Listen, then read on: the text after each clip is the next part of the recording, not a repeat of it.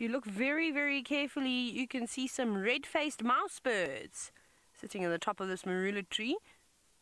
Now they're warming themselves up quite a bit. Oh, I'm just checking. No, they're talking about some tracks, but it's got nothing to do with us. So this might be a nice new bird for some of you. I don't know if you've ever seen mouse birds before. It is difficult to try and get them on camera. They they don't sit still for very, very long. But they're beautiful. Oh, there they go. Flying in a squadron.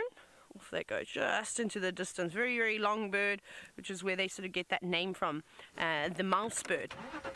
Quite nice. And they also sit on the tops of the trees, but they actually sit on the tops of the trees for a different reason. They do also warm themselves up, but because they are specialist fruit eaters, they're frugivores, by sitting in the sun and presenting your belly to the sun, it can actually help speed up the digestive process of all the fruit that they're feeding on, which is quite cool. Now, as we just stopped here, we're on the airstrip. I thought that we were maybe going to hear that kudu alarming still, but it's gone fairly quiet.